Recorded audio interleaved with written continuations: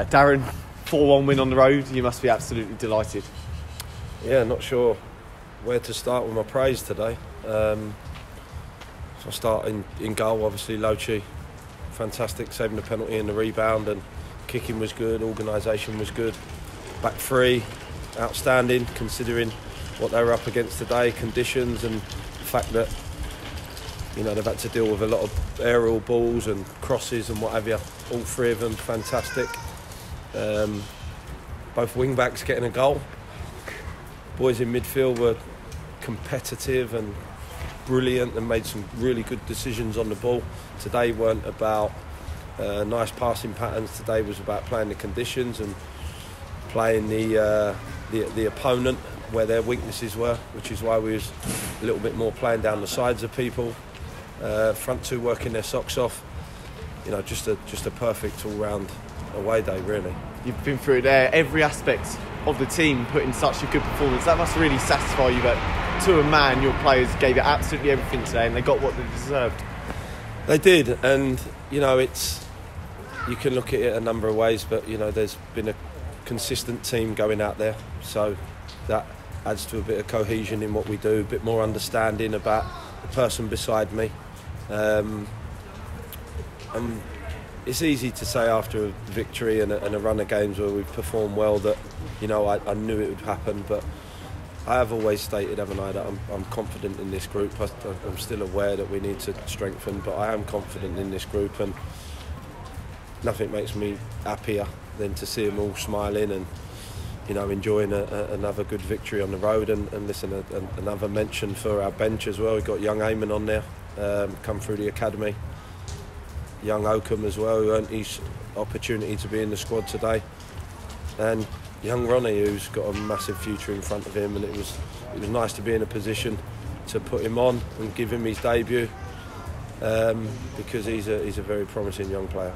A really rare goal for Shea Alexander. He'll be as surprised as any. You must be really pleased for him. Listen, when we play a 3-5-2, my opinion of that is when you're dominating and you're in good control of the ball, then you play three at the back.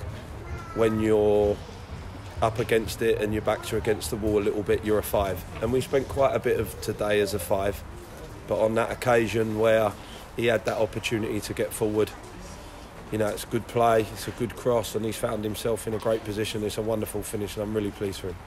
We passed with purpose when we got into that final third, and we always looked like scoring goals all afternoon. Is this going to can be a big turning point for us to continue to kick on now? Listen, it's a good moment that we can enjoy today. I don't want to get carried away. At the end of the day, we've got a busy period over Christmas. We'll enjoy the fact that we've had a good away day today and everyone's happy, but we'll come back in Monday and plan for Boxing Day. And what I hope that we've always been searching for, I've constantly mentioned it, is a bit of consistency, nice bit of momentum, and that's what these victories have hopefully going to give us.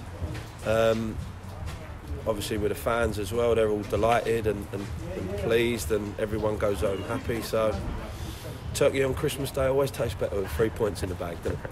And the defensive display might sort of not be rated as highly because of the 4 goals, but we defended as a unit today and didn't really give Maidenhead much to shout about. No, I mean we look at all aspects of what we try and do.